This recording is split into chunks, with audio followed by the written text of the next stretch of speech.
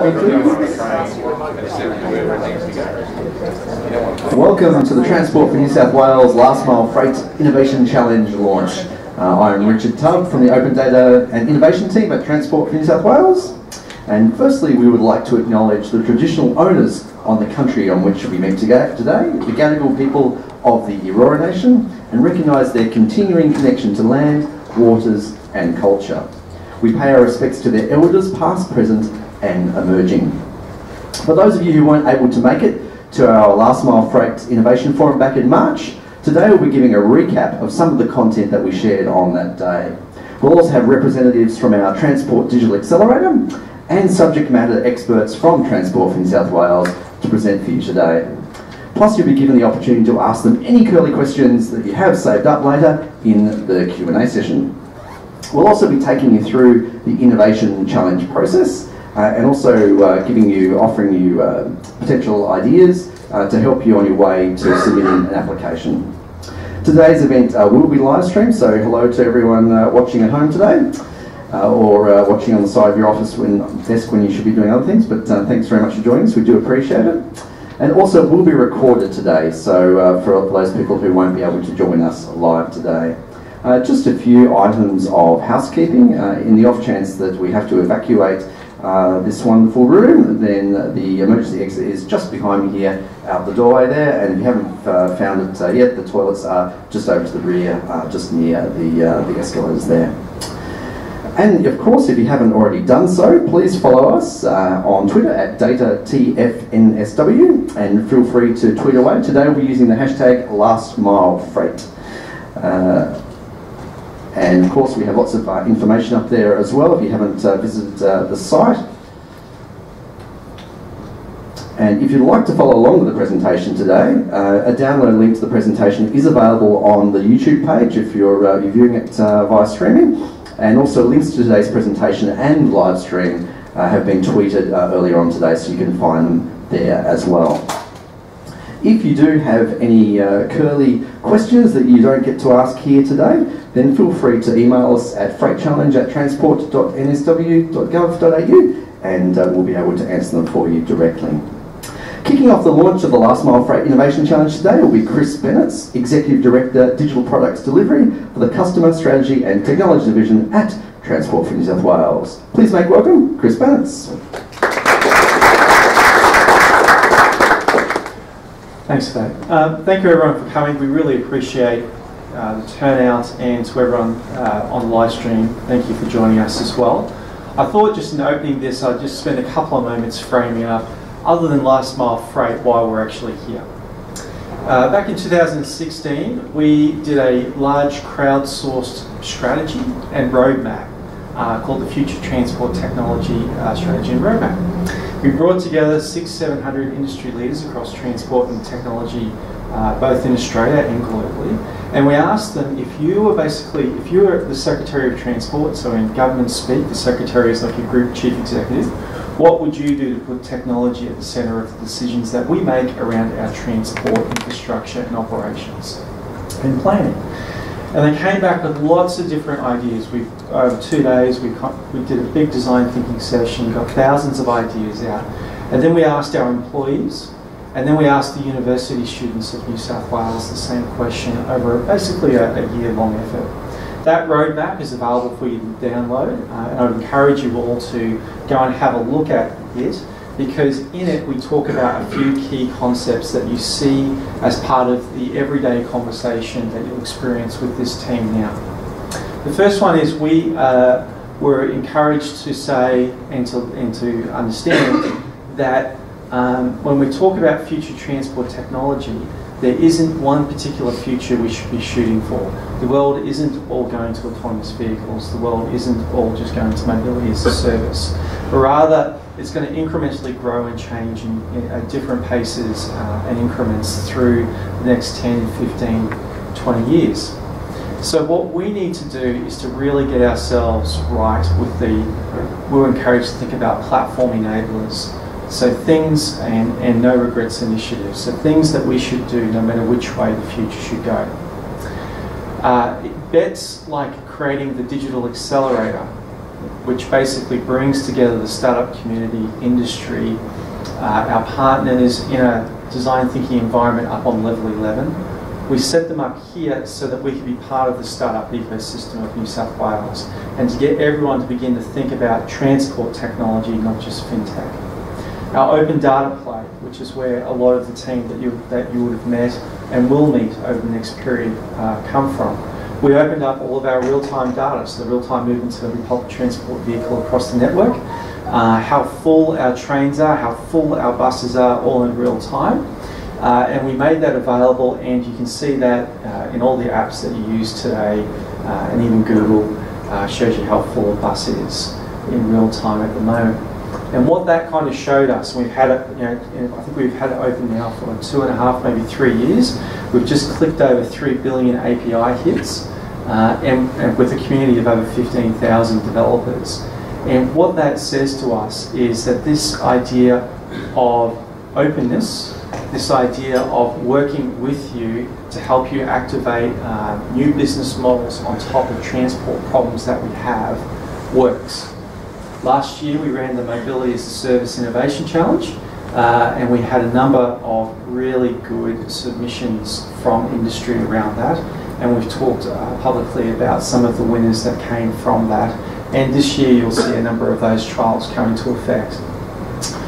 Last mile freight was one of the things identified in the Future Transport Technology Roadmap, and so for us it's critical to get last mile right, and we believe that it's not something that we mandate and do, but rather it's something that we work and partner with you and the rest of the industry on to help get the most seamless, smooth environment working here in Sydney and New South Wales. So we're very keen to work with you all, very keen to learn as much as possible, and we've got this kind of process that we call an innovation challenge that we'll take you through, and we're keen to get your feedback and your contribution. So with that, thank you very much, and enjoy the rest of the session.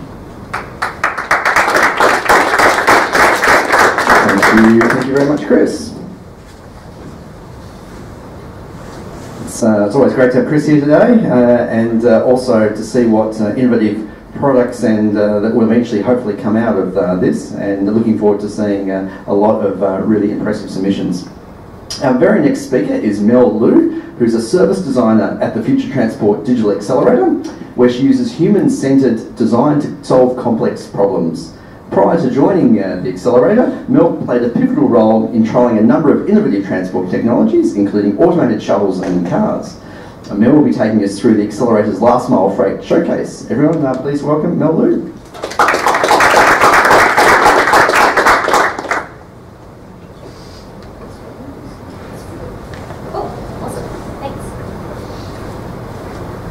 Awesome. Hi everyone. My name's Mel and I'm a service designer at the Accelerator, as Richard introduced me. So I'll be talking through the project that we did last year where we looked at research around last mile freight in the Sydney CBD. So what I'll be going through today is our research findings, how it led to the Innovation Challenge, our 4 problem spaces that we want to look at, and some concept thought starters to help you understand what we might be looking for.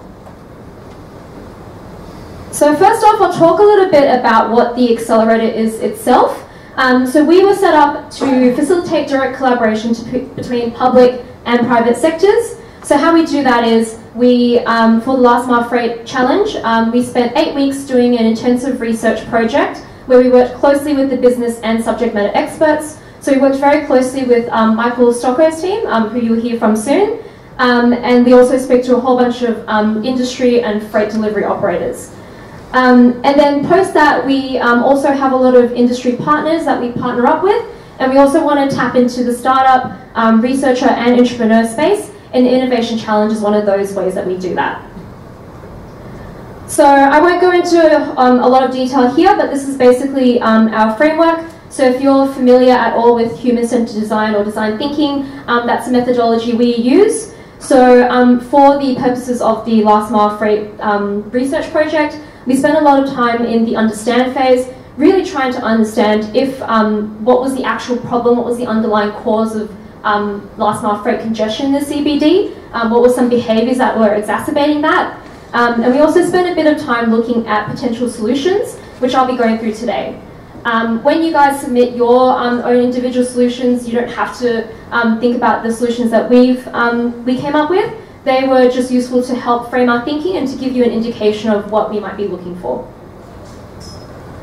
So, why is freight congestion within the CBD a problem? So, CBD roads are already stretching at their seams, and population is set to increase to 2.1 million within the next 20 years. And as part of this, city trips are set to increase by 25% by 2031, which is pretty crazy when you think about how crowded our roads are already. And consumers and businesses are more and more demanding convenience and immediacy. So increasingly consumers are wanting same-day deliveries, they're wanting convenience in terms of where people are actually, where freight delivery drivers are actually giving their parcels. So that's why there's actually been an increase in the number of parcels being delivered in the city, because more and more people are wanting to get parcels delivered to their office, for example. And this is all adding up to a big congestion problem in CBD. So that led us to our problem statement, our problem space. So how might we reduce the number of freight trips coming into the city so that we decrease congestion and drive improved economic activity? So I'm going to take you through some of our research that we did and how it led to our 4 problem spaces. So we spoke to a lot of subject matter experts. So as I said previously, we did work extensively with subject matter experts within Transport for New South Wales. We also engaged City of Sydney and Sydney Business Chamber as part of this project. And we also spoke to transport management and transport engineering experts at University of Melbourne and University of Sydney. We also spoke to a lot of customers. So these are the people who are dispatching a lot of freight deliveries or who are receiving a lot of freight deliveries. So for example, we spoke to people who operate mainly in food, so grounds, Coles. We spoke to retail operators, Showpo, Optus. So we spoke to a whole range of different customers to really understand what their business models were, what drove the decision making in terms of, I guess, ordering deliveries. We also spoke to 8 delivery drivers who actually have to go out and make those deliveries, and 2 service technicians. And last but not least, we also spoke to industry to really understand, I guess, their business models and what was driving their behaviour. So we spoke to actual freight companies like Australia Post and Toll and DHL. We also spoke to some other, I guess, companies who are adjacent. And we also made site visits to observe operations. So we visited a couple of freight operating centres to understand how freight was being allocated and delivered. And we also had service designers who sat in with delivery drivers as they were doing their rounds within the CBD to understand their behaviours as well. So from our research, we found that the types of vehicles that were coming into the Sydney CBD per day, 12% of these were light commercial vehicles, so that includes white vans. And 3% of these were heavy commercial vehicles. So for the most part of our research, we decided to focus on light commercial vehicles because of the sheer number of them, and also we felt like we could make a big difference in this aspect. So we realised that there were 2 different ways in which we could actually reduce congestion in CBD. So that was reducing the number of kilometres driven by delivery drivers as they're trying to make their rounds, and also reducing the number of trips actually going into the Sydney CBD. So also from our research, we identified a couple of different key customer personas. So no delivery drivers were one and none of the others. These were, I guess, an amalgamation of a lot of our research, and we wanted to bring some of those key behaviours to life, so that's why we developed these customer personas. So I'm going to start off with the 2 in red up the top. So the Anywhere Parker. So this behaviour was really exhibited when drivers had deliveries that were time critical. So for example, food goods that had to be delivered within a certain time frame, or else the goods would expire, or else the restaurant wasn't going to get their food to be able to make their food. So the Anywhere Parker would try in vain to find a parking spot, and they would give up and end up parking on the side of the street and putting on their hazard lights. And then we also have the overstayer. So the overstayer was the delivery drivers who tended to take a bit more risk. So they were willing to risk having that parking fine if it meant they could stay in that parking spot for a little bit longer, so they could make a couple more deliveries. We've also got the other players happening, not just the delivery drivers. We've got the operator and the receiver. So the operators tended to try and encourage as much positive behaviour as possible. But in terms of the receiver, whether that be a consumer or a business, they're really focused on trying to maximise their personal utility. So for them, it doesn't really matter how it gets delivered to them, as long as it gets delivered to them within a certain time frame or within the service level agreement. They don't really care how it happens. And then we'll go to the bottom left. So we've got the traditional driver. So this tended to be drivers who had driven for 30 plus years, and when congestion in the Sydney CBD wasn't so bad, and they were still driving with that mindset. So a lot of the time these drivers would, for example, if they had a delivery they had to do on Clarence Street, they would try and find a parking spot on Clarence Street, do the delivery, and if they had a delivery on Margaret Street, they would drive over to Margaret Street and try and find a parking spot there, for example. So they weren't really thinking about, well, how about I try and do a hub model, which I'll talk about in a second, and park in a particular spot and try and do the deliveries from there. And the optimistic circular was the driver with the positive frame of mind who would try and find the closest car spot possible. They would end up driving round and round in circles trying to find the best parking spot possible, but sometimes this wasn't available. And then we've got the top left, we've got the green. So the team worker. So the team worker were drivers who would try and look at all the different options that they had and try to, I guess, take advantage of them. So they were the ones who would try and interface with cyclist delivery drivers or with walking delivery walkers, I guess. And they would also utilize things like a locker freight hub where they would put a whole bunch of goods there, and then for example, cyclists would come and collect those goods and do the last mile delivery. And then we've got the last customer persona, which was the hubber. So the hubber would tend to try and find a parking spot and service a whole precinct and do a lot of walking in between those like last mile journeys. So for example, if a driver had 20 jobs in Wynyard and 20 jobs in Central, they would try and find one parking spot in Wynyard, service the whole precinct, then move down to Central and service that whole precinct. So a lot of these customer personas helped us to come up with our problem statements along with all of our other research. So I'll quickly go through our 4 problem spaces. So we've got, how might we create awareness of the bigger transport picture? How might we maximise positive behaviours?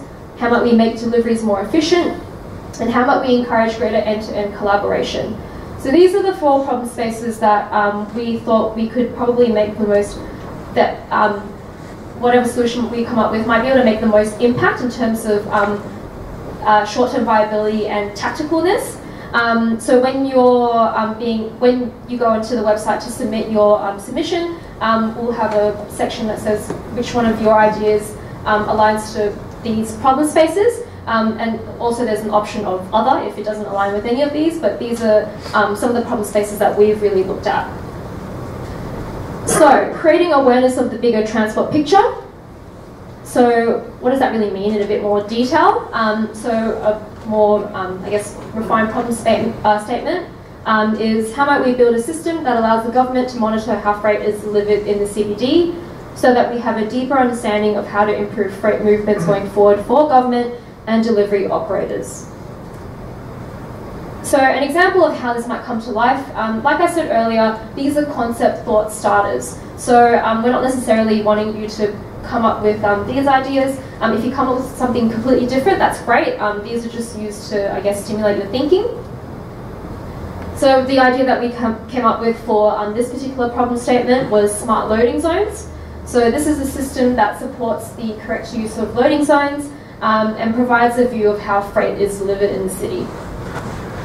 So how this idea might work is that a driver would register their vehicle online and they would get access to the system. They would get supplied with an ID and, for example, an RFID sticker. It doesn't really matter what technology it is.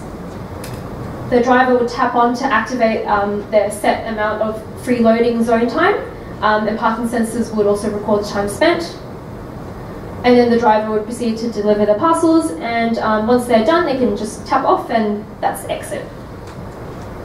So the outcomes of this is that it really builds an evidence base of freight data. So it enables Transport for New South Wales and urban planners in general to know how much our loading zones are being utilised, whether it be that the loading zones are constantly being utilised or that certain areas are being underutilised. It will give us a really good database.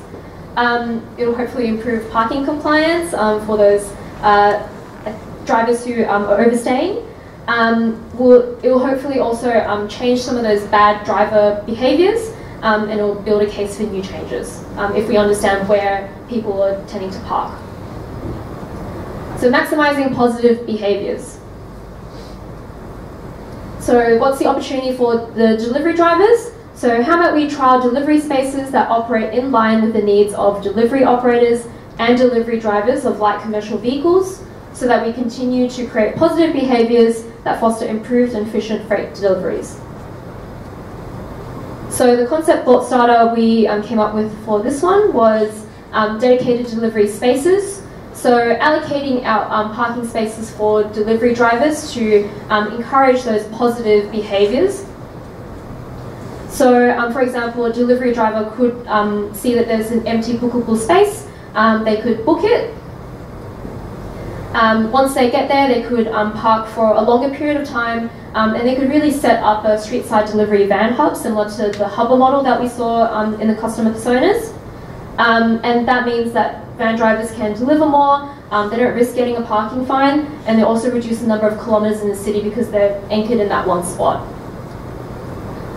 They could also work with, for example, a locker freight hub, to create handover spots so that deliveries can be reallocated to cyclists, for example, and deliveries can be matched to the most suitable transport method. And you could also have a system where you have van package top-ups, so you encourage these behaviours to continue. So if we were to run this trial, for example, it could reduce the number of kilometres driven once again by delivery drivers because they can stay in that one spot. The trial would be able to build some evidence and data and really build a case as to whether or not this is actually making a difference to the congestion levels in the CBD or not. Making deliveries more efficient. So this was for delivery operators and drivers. So how might we improve the visibility of delivery space usage so that we make it easier for drivers to obtain the ideal park for their needs? So the concept thought starter for this one was loading zone availability data being made accessible via a map.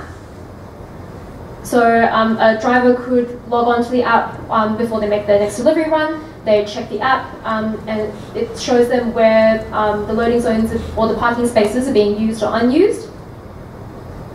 A vacant spot could be located and then the app could potentially direct the delivery driver to that spot via GPS mapping, and then they could park there. So once again, reducing the number of kilometres driven by delivery drivers because they know exactly where they're heading towards, they know there's a spot available there. It's an improved situation for delivery drivers. And it also, once again, paints a picture of whether the system is working or not. So for example, if all of the spots are constantly being occupied, it could signal to us that we need to create more zones, for example, let's just say. So it really provides that evidence base and that data. Greater end-to-end collaboration. So this was really targeted at all participants in the delivery journey, not just the drivers and the operators, but also the consumers themselves. So how about we help retailers, drivers, and receivers to start exhibiting more collaborative methods of delivery so that we make their inbound and outbound freight trips cause less CBD congestion. So the thought starter for this one was an open digital platform which is linked to a network of delivery hubs or banks, which could be multi-purpose drop-off and pick-up points. So we've got an example here. So let's just take the locker freight hub once again as an example. So drivers could drop off packages here for cyclists or walkers to take, and they could also even pick up goods that retail operators are dropping off at this place. In terms of the consumer side, you've got retail operators who could drop off what they need to deliver and also pick up what they need. And for everyday consumers as well, that could also be a thing where they go to the locker and they pick up their goods, just similar to a model that's being used in Japan right now. So the outcomes of this, it's a positive change in all behaviours. It's reducing the number of kilometres driven once again, and everyone in the journey is playing their part. And that's it from me.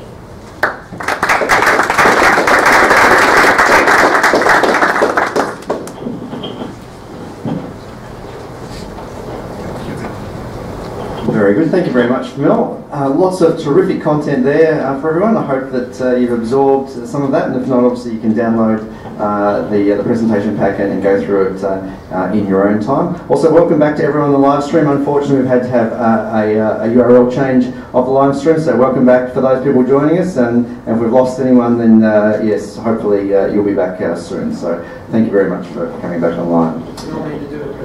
Yes, Mel, if you could step up and just do that one again, that'd be pretty good. That's okay. Well, they can download it later. Our very next speaker is Mike Stoko, Associate Director of Freight and Servicing, Sydney Coordination Office at Transport for New South Wales. The Sydney Coordination Office is focused on managing the transport activities within the Sydney CBD and other major locations across the metropolitan area while major infrastructure projects are underway. Mike's role is focused on the efficiency of current CBD freight and servicing activity and the future strategies that will serve the city for decades to come. No small task indeed there, Mike. So please welcome everyone, Mike Stoko. Thank you very much. I'm looking slightly casual today because, as just been mentioned, we've just been out looking at a slightly different problem, and just been out in Parramatta. And any of you who've go to Parramatta, just the amount of construction going on there, you know, there's thousands and literally thousands of construction workers coming into the CBD there, and it poses a challenge about where these guys are going to park on a daily basis, how to actually, what their travel is in terms of coming to work, and yeah, it's so just actually been looking at that. It's pretty interesting to actually see these behaviours that these guys coming in. So. Look, so just going to talk a bit more about my problem. If I tell you my problem, you can tell me the solution, basically, hopefully, in your submissions. So as we said, we've got this population that's going to increase, which obviously means this increase of vehicles coming into the CBD by about 25% in 2031. And I know City of Sydney are looking even further ahead about what that number is by 2050, and it doesn't end. It just keeps increasing as more cities grow and grow. But if we actually think about this, well, what is 25% increase in people coming in what, only 12 years' time now? Does that mean we're going to have 25% more freight? It would clearly be a win if we only had 20% more freight, but it is actually possible as well that we could have even more. We could have 30% freight. We could have even something greater than that, which obviously means, we're talking about actually how do we reduce, how do we manage it, and it could be a case of just running to stand still.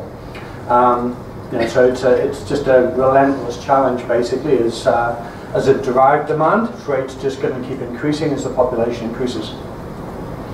And there's a whole host of challenges that we've actually got that we're looking at. So there's the fact that the city is transforming. There's the we want a vibrant urban environment. That means we want a successful commercial economy during the day. That means we want a vibrant nighttime economy. That's two different supply chains already that we're actually talking about. And then we're talking about sustainability challenges. We want to do it more efficiently. We want it better for the environment as it comes in. We've got increased urban living going on. I'm not quite sure what the actual number is of residents coming into the CBD, but there's just more and more towers, high density residential coming in, which is another supply chain coming in to actually service these. A lot of these places are not going to have cars. So people are going to be saying, well, they're going to be tapping onto e-commerce, getting onto Deliveroo, getting onto Woolworths and Coles on a night, and just generating more supply chain activity to actually supply their business, supply their homes. There's the changing trends of just e-commerce, just ordering stuff, getting it delivered, sometimes to the CBD, sometimes delivered to home, but again, it's just generating more and more freight. And then there's challenges about land reclassification. Just having a discussion before we started here about some of these challenges, about getting people to build capacity within their new buildings that will accommodate the actual supply chain that building above generates. You could go even further to say, how do you actually build something that actually accommodates the supply chain activity around an area? We talked about Barangaroo last time, that does that well. That's probably a bit of a unique case, but there are challenges in the heart of the CBD, that physical challenges, that how do we actually manage that supply chain that's being generated.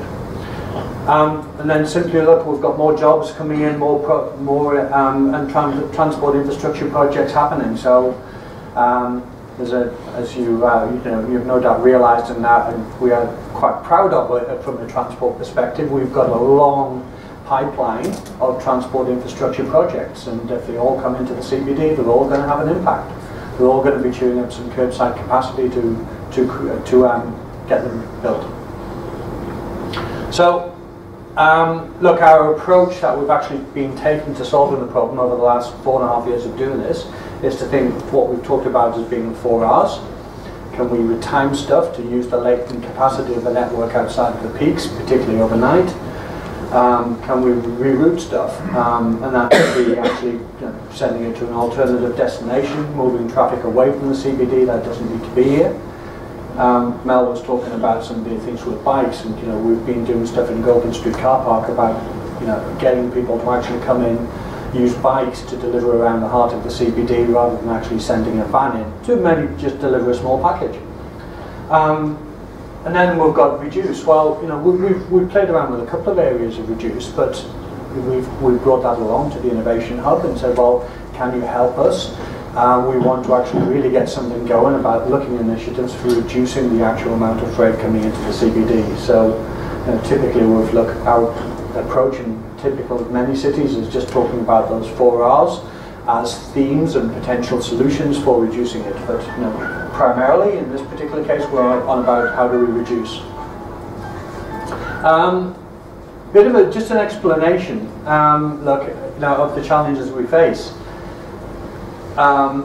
This is just an explanation of an actual freight task. So we had a colleague going back 4 years ago who said, well, don't understand why the street's so full of all these vans. What are they all doing?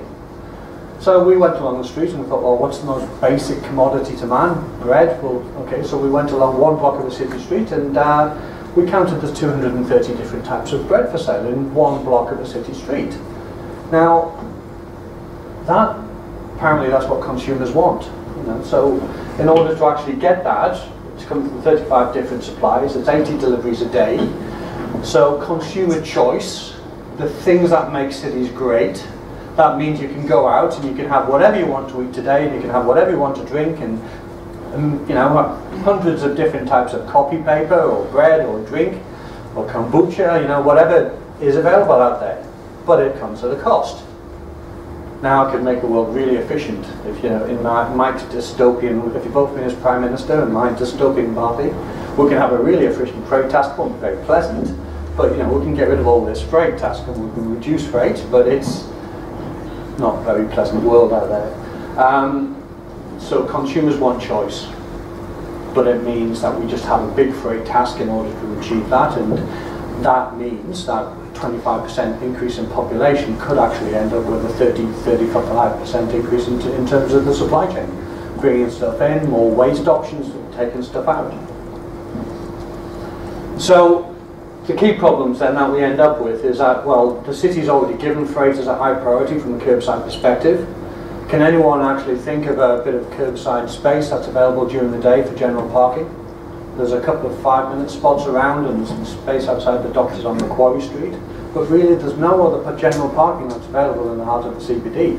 Every bit of curbside space that can be generated to the freight task has been given to the freight task So there's kind of nothing left to give unless we're actually going to start restricting bus movements or passenger movements of traffic. So so we've hit the peak. Anything from here is probably, when we talk about a 25% increase in population and a growing trade task, is probably likely to mean in 12 years' time we'll have even less curbside space than we have now. So supply's going like that, demand's going like that. So hence it's important to be thinking about, well, what's the solution going to be like for the future, because it can't be like it is now. So we've got finite curbside space. We can't create any more streets. We can't create any more curbside space, at least at the peak anyway. There are opportunities outside the peak, so the supply chain could move more and more into the overnight period. We're working on several things around loading dock provision, and trying to actually get better loading docks accommodated off the street and move that, but of course that's a longer term plan. Any building proposed today is only going to be sort of realised and available in 5 or 6 years' time. The freight is essentially non-discretionary. It's going to come here. You want orders, you want things delivered, your CEO wants things delivered. That's just going to come here to satisfy those particular demands. And the retailers out there, look, they're actually giving service offerings. They'll, no doubt, in a few years' time, they'll be giving service offerings of 1 hour delivery, or for you order today and we'll deliver in 2 or 3 hours to anywhere you want it in the CBD. So potentially, that's even more freight that's actually going to be coming at us. And now we've got a city undergoing change. Yes, we're growing, we're accommodating all this. The consequence is we've got more construction traffic coming in, and we're actually taking away curbside space to provide work zones to accommodate that. So it's a hell of a challenge, basically, in order to achieve this. You say, well, why do actually people use the street in terms of loading docks? And there's a whole bunch of reasons. It might be an older building. It might be people can't use a loading dock. The truck doesn't fit. There's a few examples around like that where people just build a lower loading dock and the truck doesn't fit in. The customer doesn't have access to it. The building manager has access to it, and he has some weird rules that basically means you can't get in so easy. This is a common one. You've got guys coming in who are doing courier deliveries. They're going to 2 different addresses. I don't want to go into here and then drive out and go into here, and that's just time consuming. It's far better if I can find a space on the street, and I can run into both of these addresses from one parking spot, and probably 4 or 5 more addresses as well within that local area.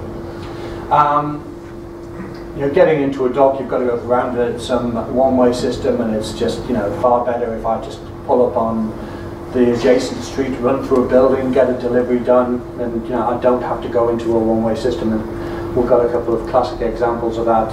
Pitt Street, if for any delivery drivers, anyone involved in deliveries out there has a bit of a nightmare reputation.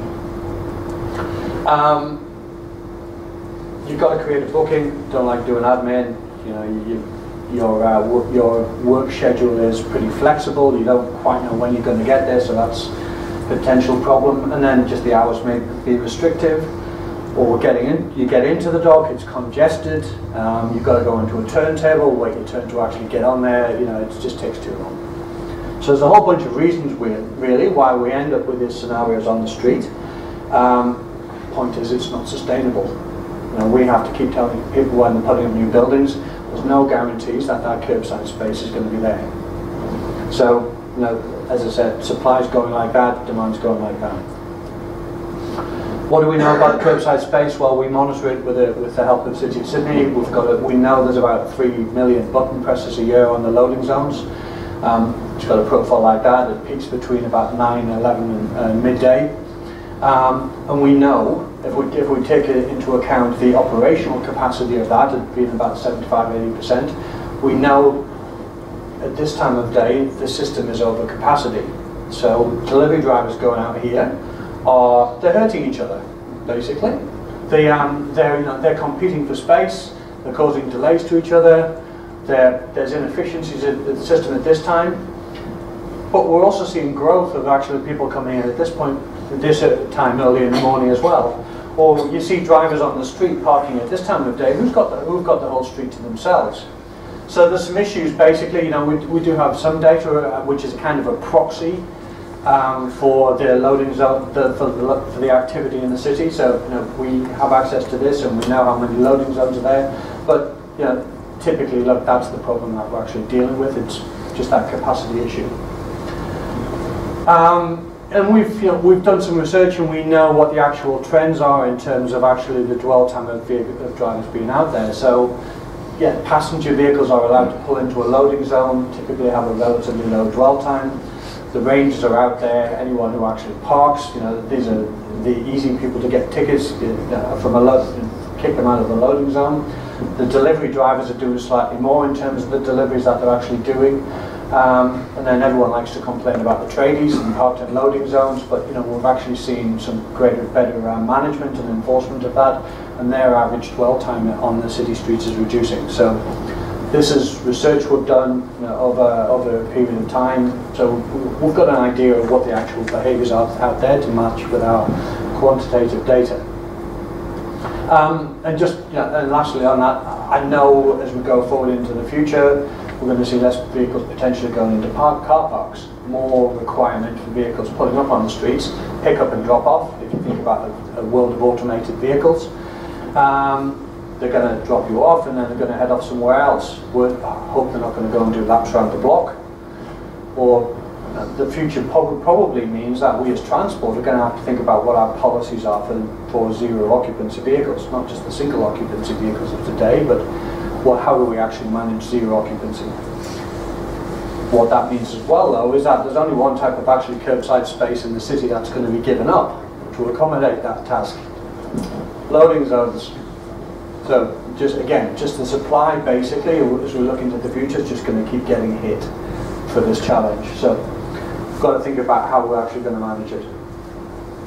Last time I talked about some of the solutions that are out there elsewhere in the world, about a depot in the heart of London, actually only 400 metres from Buckingham Palace.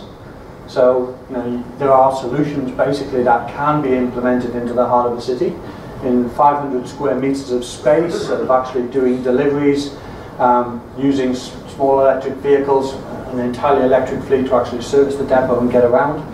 Mel was talking about bikes, about walkers. We have a pretty compact CBD for actually getting around and doing deliveries. There are ways and means that we can actually service the CBD from one point and get all the service actually done.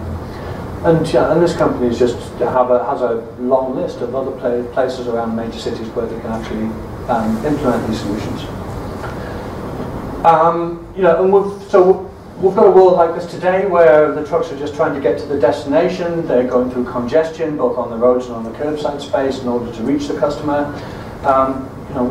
We know there's solutions out there, as we just talked about, as we've done with the Courier Hub, of saying, well, take it to an intermediary point, think about more space-efficient options of actually getting through doing the last mile, doing the last meters through the heart of the city. And so that's happening elsewhere in the world. As I said, we're trying to do things like this in Sydney as well. Gives the opportunity of actually doing that leg at a non-congested time, and then doing these deliveries to actually meet the customer service requirements during the middle of the day. You've got guys doing this type of thing in Pitt Street Mall, where the truck's coming in and then the guy's actually pushing a trolley around Pitt Street Mall doing deliveries to the retailers. You've got guys who are working from the courier who are dropping bulk off and then going around and then doing deliveries, stacking their bike up. Now, that guy's replaced a van, and he's going to do the job probably twice as fast as a van in a loop around the CBD. So, we consider that a bit of a win, doing that type of thing out of the Courier Hub. So look, there's a series of challenges. Clearly, we've got a market need. We've got growth happening in the city. We're going to have supply issues going into the longer term future. Now's the time to be thinking about, well, what do we actually do to innovate and to innovate our way out of this challenge. We've got the pressure and conditions to do it. I had another email today from someone I've got to go and talk to in a month or so's time from a different sector who recognises there's challenges in this space, from the property sector, that is. So we've got an idea of what the future can look like. We know there's innovations out there that can assist us. there's equipment that can be brought together with those innovations to help do the job. There's systems and there's capabilities that can also be brought together to do as well. So, and we want to build partnerships. We can't solve this ourselves. We don't own the logistics space. Yes, we do some management of the network and we work with the City of Sydney in order to do it, and we pull the levers we can. But at the end of the day, there's the logistics operators out there who are coming in and doing these deliveries, and we maintain a good relationship with them. But we can't actually, they're commercial operators. They're thinking about, well, how do I earn revenue? How do I minimize my costs and get this job done? And they've got various ways they can do that, but we have to encourage them to change and get a better outcome for the city. So that's my problems. I hope you've all got some brilliant solutions to give me good sleep at night and help us solve these issues. Thank you.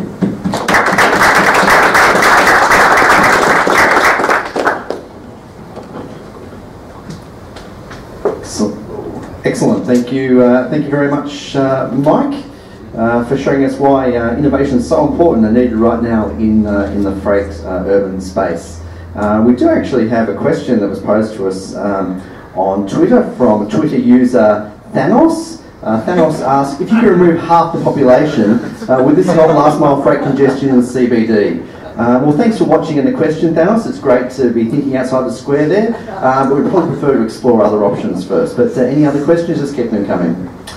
Our very next speaker is Micah Starkus, Director of Open Data Innovation and Apps at Transport for New South Wales. Michael will take you through the Innovation Challenge process and bring to life what your application should cover and the steps beyond today's launch. Please welcome Micah Starkus.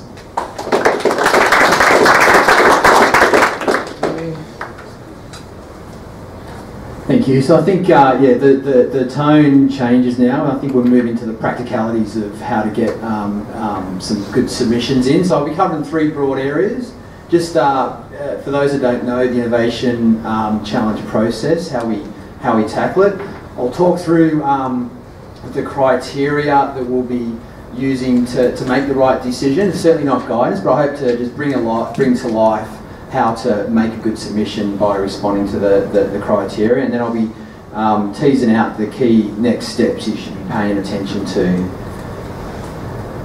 Now, early on, Chris talked about the future technology roadmap. I won't go into detail there, but again, if you're not familiar with the Innovation Challenge process and what innovation is at transport, look, as a transport authority, we've got a role to deliver the right outcomes for the citizens of New South Wales, and we've got two broad ways of going about that. That's investing and designing and building our own kit, or finding the right partners to support so they're a success to deliver the right outcomes for customers.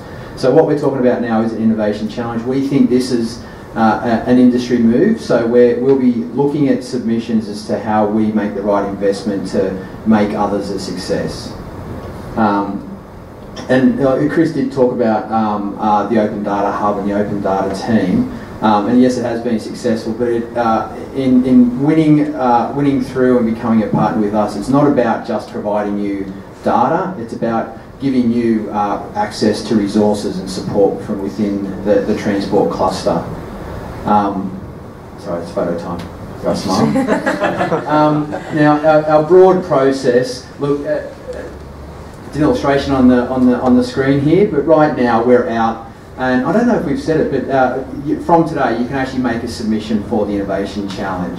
So for us, this phase is vitally important. It's making sure we get the right interest to get the good submissions in there. So we are looking for traditional industry players, but for us, and especially in the startup hub up here, it's about getting some new thinking into this space as well. So we'll be investing a bit of time with the local startup community just to see if anyone has anything in this space. So that's us until the 16th of June.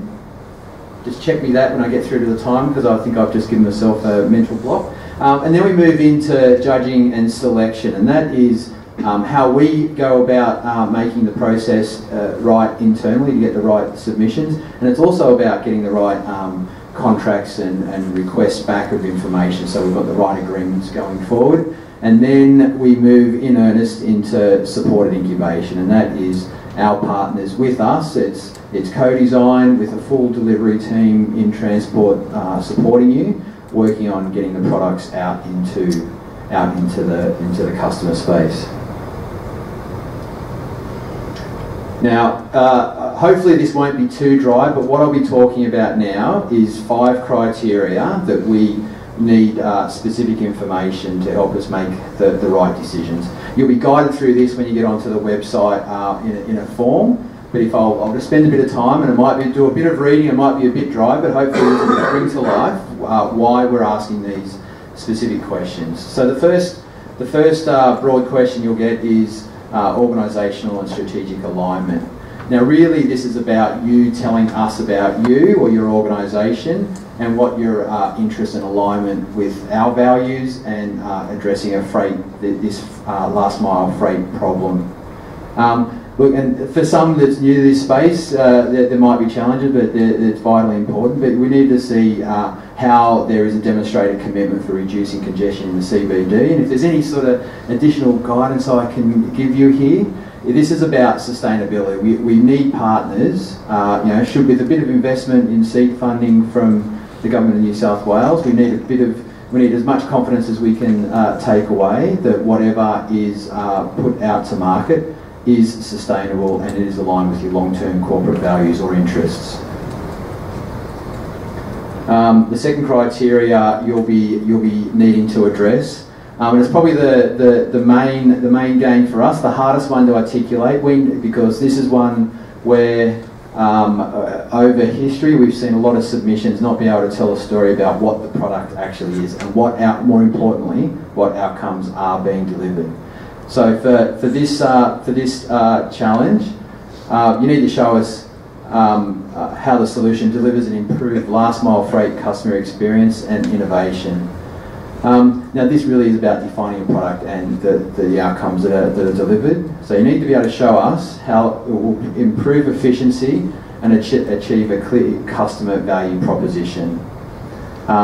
This is a new space for these innovation challenges, so maybe maybe government is the beneficiary of the solutions there. So if you can't define the actual outcomes for customers and there's an outcome for government, you need to be articulating that to us.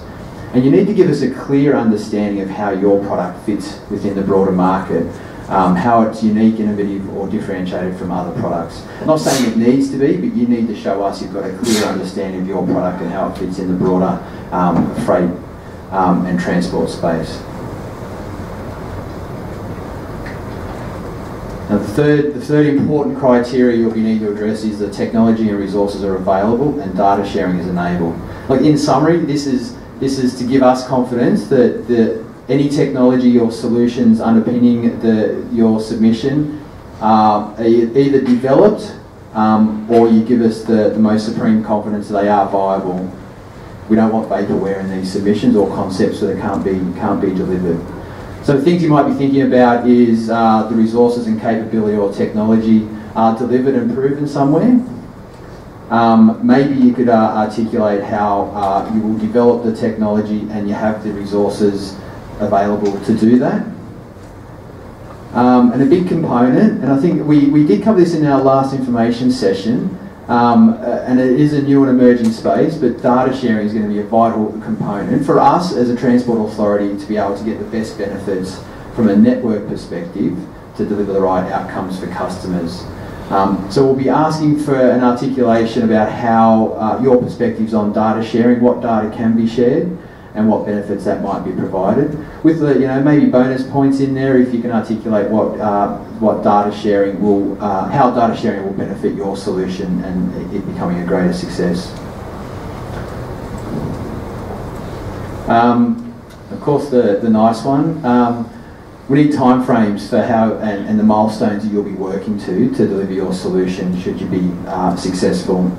So start at the high level, give us a feasible approach for how you'll get from where we are today into in-market trial of your solution. And this is where the opportunity to start articulating what support from transport, outside financial support, but what role transport can play to make your solution a success. we've got an appetite to contemplate. These are hard challenges as well. Regulatory sort of frameworks or policy settings. Not saying we've got an answer or whether it's possible or not, but this is your opportunity that if things could change, what would they be so that you could become a success? An indicative investment required. I think we've made it clear through these challenges. We're offering seed funding for the partners that we take forward. Now, essentially, your product will be your product to own and operate into the future. So this seed funding is what investment may be needed to get your organisation or solution to a market-ready situation. But that's not the only financial cost that we will be contemplating. We also will be assessing the total investment that transport needs to make your product a success. And I think a bit that's important here is we don't want to be a system integrator. We don't want to be we don't want pieces of a solution, because that drives significant costs for us. We need a complete and robust solution, which will lead to our industry collaboration event.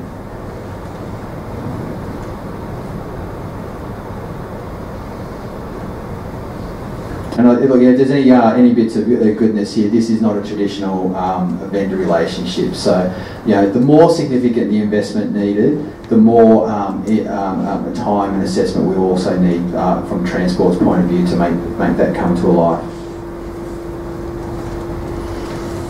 So they're the criteria. Now, I think this timeline is published on our website, and it's pretty consistent through all our innovation challenges. What's new, and it's a graphic that I actually put in there, and I'm quite proud to get the circles to match it, but those red circles for us are the next major milestones within our process. So on the 20th of May, we've got our industry collaboration event, and then on the 16th of June, I'll talk about these in just a moment, and the 16th of June is when submissions close. I'll talk about the submissions closed, just to reinforce it, 16th of June, and I was right, wasn't I? I got that right in the beginning. 16th of June is when it closed. Now that's quite a generous sort of time for us, but it is a time that we will be promoting this with vigour to get the right interest into this. And from that, that's when our decision-making phase kicks off, and through that phase, there'll be short lists and invitations to pitch to a panel. But all the information will be contained and is contained on the website that Richard showed earlier. Now, the industry collaboration event is a relatively new format. We've used it with great success over the last 12 months. 12 months to me is new still. Now, this is where it's your opportunity to engage with others to see if you can find the right partners to build out your solution. If you're lacking capability in particular areas, this is the right forum for you to participate in. I carefully haven't put the date on this, but it's the 20th of May, so not too far away. It's a pretty open format. Look, our role is really only to get the venue and manage the invitations. It is really for everyone else to participate in. So the format is obviously through the website. Get yourself registered if you are interested in attending. You'll also have the opportunity to pitch to the audience, should you wish, where that is your opportunity to stand up and talk about your solution and what capabilities you might be looking for. Or you could purely use it as a networking opportunity for others that that are in the room, also looking for the right partners to take forward. Can't stress it enough, if my sultry tones haven't bored you, you're able to go to the website and get all the information there. All the terms, conditions, access to the videos, any material we've published. But also, we will be if we get questions that might benefit the broader audience. This is where we'll be publishing additional information as it comes through from now until the 16th of June. And with that, I'll say thank you. I think we're going to move to. Sorry, this is your MC duties. I won't. Ooh. Yeah. That's good. Okay, Amanda. Very good, thanks Micah. I really can sense in the room here by just how intense the focus is of all the audience that there must be a plethora of innovation thought bubbles that are being produced here in the room right now, which is great. And so we can do the very best that we possibly can to foster those thought bubbles and help them grow as big as they possibly can. I'd like to welcome back Mike and Mel for our panel Q&A. So Mike and Mel and Micah, come on down. The price is right. Now just a little microphone 101 for everyone here today. Before we get started, please hold the microphone very close to your mouth. The people next to you might be able to hear you, but those probably in the rest of the room and definitely those online won't be able to hear you. So please just keep it nice and close. That also goes for our panel as well, because I know that's easy to forget that. If you have a question, please raise your hand, and our expert microphone passers people will assist in triaging your question. So over to the audience. If you'd like to, who's going to be first for our first question? If we don't have any, it means that we get an early minute. No, it's okay. We're no early minute. So we have a question down there. Yeah, hello, Stuart Sontag from IMOS here. Thanks for that presentation, or those presentations. My question is, it's an obvious one, but do you have information on sort of the breakdown of the size of goods and what kind of goods are being delivered on average by day, and also where they're coming from? So where are the main sources? Are they coming from, obviously hubs, but where are they from? Hi. Look, the main sources for goods coming into the city are typically coming from Western Sydney. A lot of goods also just coming from the airports. There's a phenomenal amount of freight coming in internationally on a daily basis. Our couriers have just been coming up from Alexandria and Botany area and delivering to the city, but you know, the majority of big warehouses are way out in the west, 50, 60 kilometres away. The size of goods, just every size and shape, you know, you can imagine, to be honest.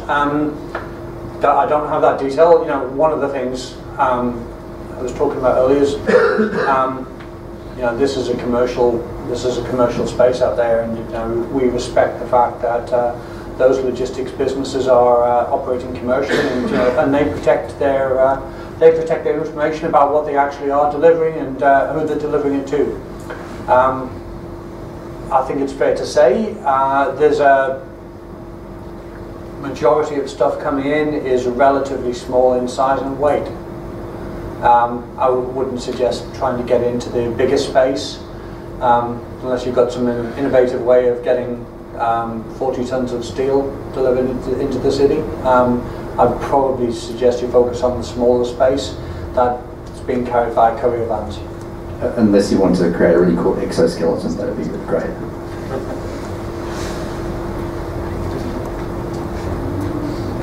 Back there.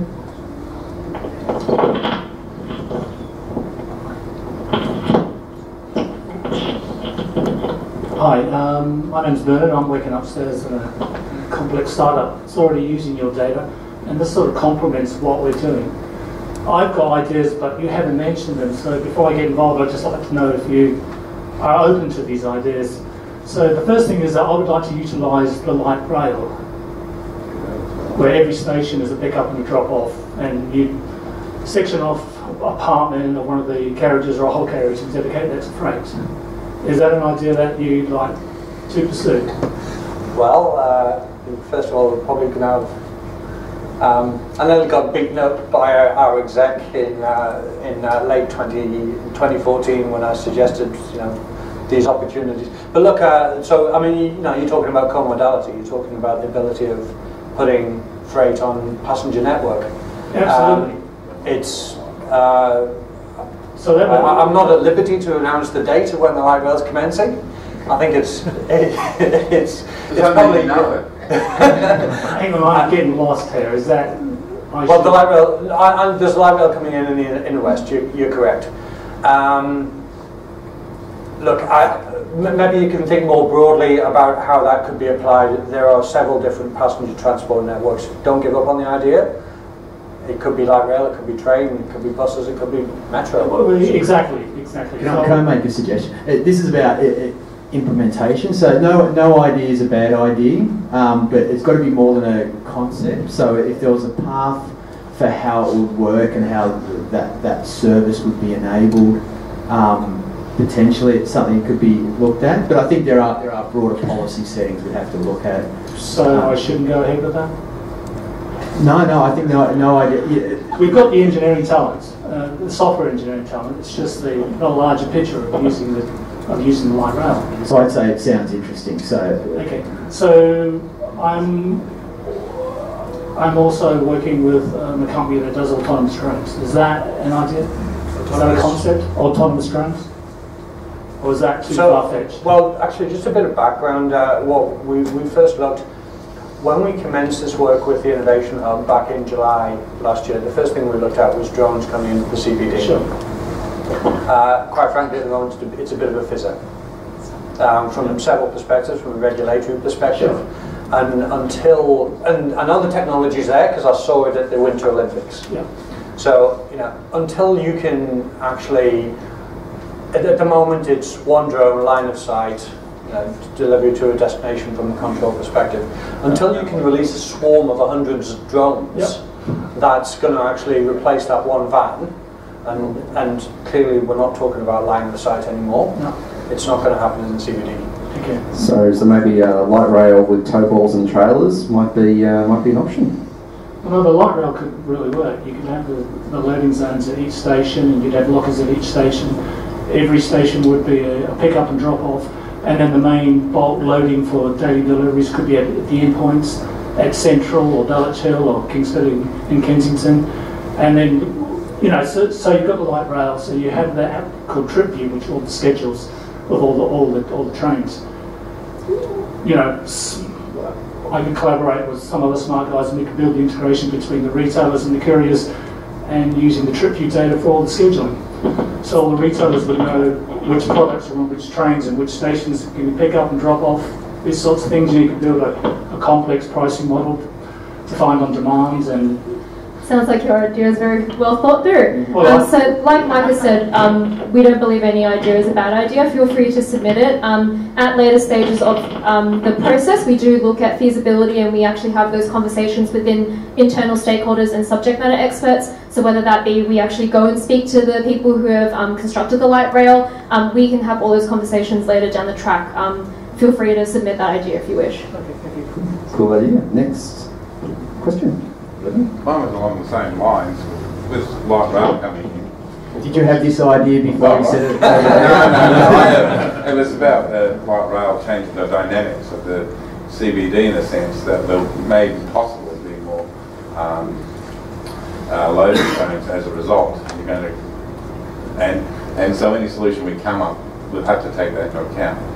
The second question I have, I've been looking at your traffic cameras. You simply don't have enough. Are you planning to put more traffic cameras in the CBD so we can use, analytics such as visual analytics? They're spread throughout the entire New South Wales state. And some are like at Perisher Valley and Wollongong and so on. Is the plan to increase the number so to make that more? I don't know if we'd have that answer on this panel or even what the percentage of access is. So can we take that as a question on notice? Yeah, at the moment there's not that many in the CBD itself. There you go. And just nice and close to the microphone. Sorry about that. It's okay. Sing it home. Okay. A question? Good question? Would it make it easier for Terence to have this microphone? Oh no, he's run back. Sorry, Just please do not swallow the microphone. It is rather small, so Tracy has some. Hi there, Kieran Fitzel from Abbey Parking.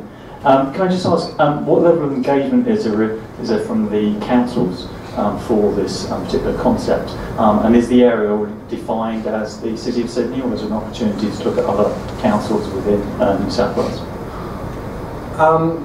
Well, there's someone from City of Sydney in the room, heckling a bit in the course of this meeting as well. So look, we'll work with City of Sydney, and and we're working together on freight issues. By all means, think about it from the broader application to other cities. I've got to say, just as I said, just been out in Parramatta this morning, it's a very different landscape there. It's certainly not as challenging and congested as it is, and there's some subtle differences going on. There's plenty of parking in the heart of Parramatta, or even if you go across to North Sydney. So you actually see the delivery drivers and the tradies using parking spaces as well as actually using loading zones. I would suggest, I would say Sydney CBD is a more mature model where ultimately you could say, well, those other cities are going to more head towards. I'd say it's focused more on this more mature environment of Sydney CBD, and even think about the fact of a future of there actually being less loading zones, because cities are, just all cities around the world are thinking about placemaking. And they're not visualising, they're visualising a world with less cars and less road space. So I'd think about more along those lines. That's what the future looks like, apparently. But there is an appetite with the right solution. Just with some of the questions, just that there are some challenges, like even the light rail example. I'll just give you a high. It's not as simple to say just commit more space on light rail to freight, because there's already constraints. We are talking in a very congested city, so reprioritisation of things is not necessarily the right outcome. It's a good concept. How to do it and how to get that right buy-in from maybe councils, or how to prioritise the capacity on the light rail network. That's where the innovation lies, because this is. We're having an innovation challenge now, but this is a space that we're all been in. Transport's been in for forever, so there's some inherent problems that we need the innovation to be able to address. Question over there. A bit of a supplementary comment, if you like. So Peter Warrington from the City of Sydney endorsed everything that Mike said there about that long-term strategy, working in partnership. Probably just say in this space, if you're considering using the ticket asset and any technology that's around the use of the ticket parking space, to probably go and have a chat with someone from the city. That's not me, that's probably our parking ops people, and I don't know what the formal sense of engagement might be with the city getting involved in the review of anything that hits our business model, but in terms of the strategy frame that Mike puts out there, I'd support that, and happy to say we had a workshop as recently as Monday to talk about some long-term plans that we can work on together. Very good. Any more questions? Yes, down the front here. Yeah, is the just wait for the microphone. Otherwise we can't hear it. Is the challenge open to people who've actually built vehicles? Like I notice on the talks, you go from a bicycle courier up to a van, and then there's plenty of options in between it, like cargo bikes that carry 100, 150 kilos. Is the challenge open to that for people? I'm in that space myself. I develop cargo bikes, and or is it just digital products you're interested in? No, so it's certainly not just digital products, but we want a robust offering. So it's hard. Like a new vehicle is probably not a complete solution. New class of vehicle is probably not a complete solution. How that works into a broader sort of operational model, like that's probably moving in the right direction. If that helps. Yeah. Just, look, I think the industry collaboration event there is a good opportunity for you to bring, not literally bring the product physically with you on the day, but to talk about people saying, well, how do we adopt that into to bring that innovation and reduce that congestion coming into the CBD. Question over the back here.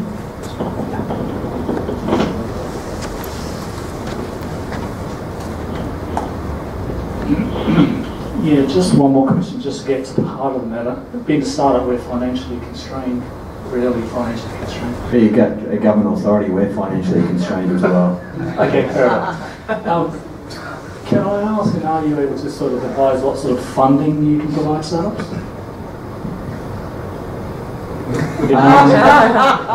We leave these guidance up to the submissions and the benefits that it delivers. So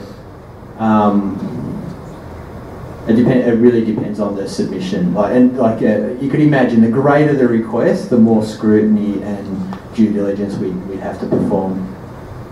Okay.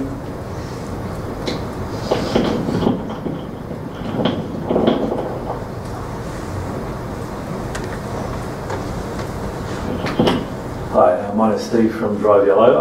I've got a question around, you mentioned some of the issues that you were dealing with that cause problems in the city and parking, etc. Is there a number one problem? Is it the overstay hour? Is it the misuse of spaces, etc., etc.? Is there a number one problem?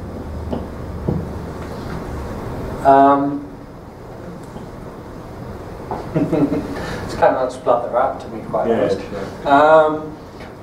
Look, if we were to wipe out overstaying, and I know we would suddenly generate 20-25% more capacity. So take out half the population? Well, we can do that. No, just whether we're actually ever going to be successful in doing that, like putting a ranger on every street block to fully enforce what's actually happening. I'm not quite sure whether that's what the city's vision is.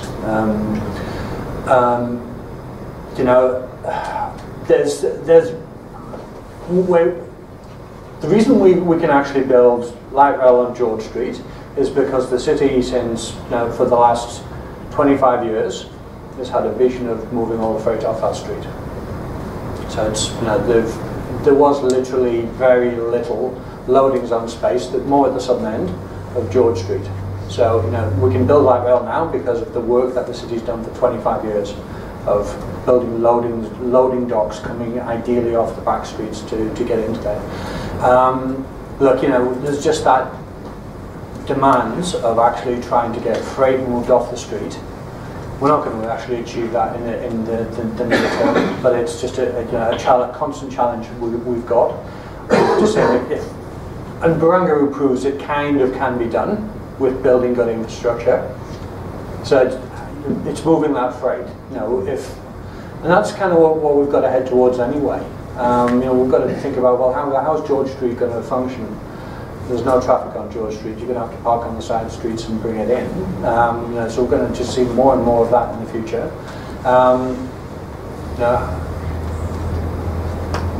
Moving the freight off the street. Now, there's a bit of regulatory thing on that anyway. If I could park in your neighbour's loading dock and deliver along the street, that would be great.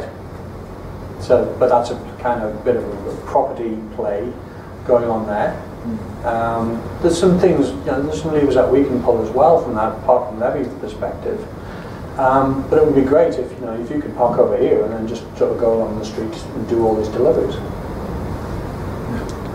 And this is more of a conversation, but this is a layperson in this space, especially with the accelerator research, just a reflection, customer expectation of an immediate, I can't remember the terms.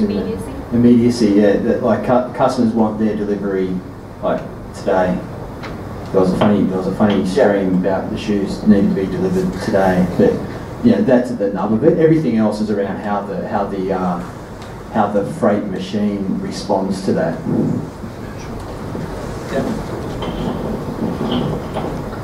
Any final questions? Yes, I'll take one last one. Hi everybody, so I have a question.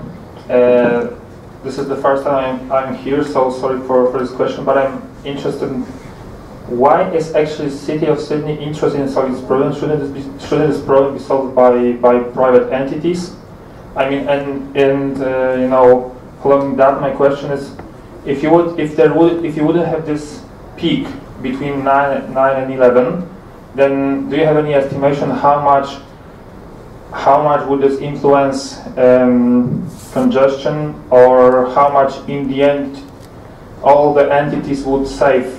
Because from my perspective, I think this is the most important thing to discuss. Thank you.